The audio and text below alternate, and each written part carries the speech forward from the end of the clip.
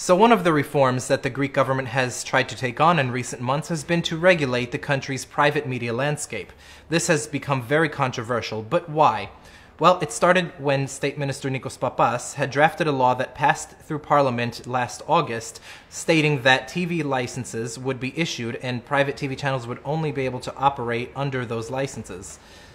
The controversy began when only 4 broadcast licenses were included in this new law, which would cut in half the current number of private TV channels that are on the air. The licenses were issued by the state minister instead of a National Council for TV and Radio, and were sold for a total of 250 million euros in an auction in September. The owners of the TV channels that were ordered off the air sued the government in the country's highest court, which ruled last week that this TV licensing law is unconstitutional. The court's decision was a blow to the Syriza government and its narrative that it's new blood reforming the old rotten system.